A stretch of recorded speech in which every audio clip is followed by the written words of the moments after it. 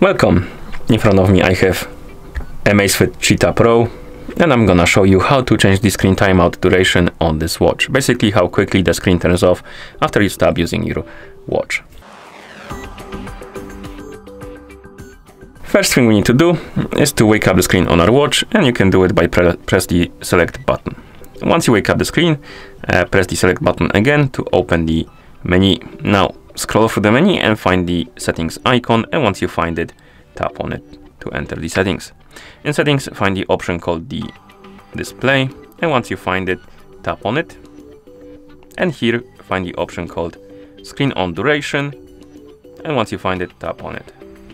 And now you should see the list of durations you can select from, and we have 5 seconds, 10 seconds, 15, 20, 25 and 30 seconds. Select the one you like, for example 15 seconds, tap on the check mark to confirm, and then you can press the back button to go back to watch face. And now my screen should turn off automatically after 15 seconds of inactivity. So if I won't touch the buttons or the screen of the watch, the screen should basically turn off to preserve the battery life. And it should be right around now, I believe, somewhere. Yeah. And that's how you change the screen timeout duration on this watch.